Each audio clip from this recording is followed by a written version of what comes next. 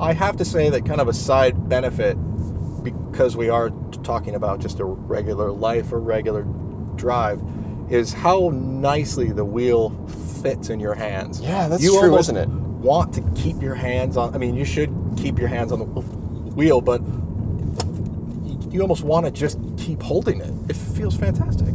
Now that you say it, I am starting to dawn. It's funny, when it comes to like comfort things, ergonomics of an interior, the seat, the wheel design, you only notice it when it's bad.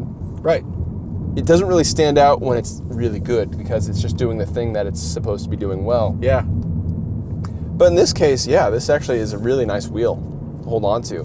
The way the shape of it does nice, it meets your hand nicely. Mm-hmm. What's your opinion on flat bottom steering wheels?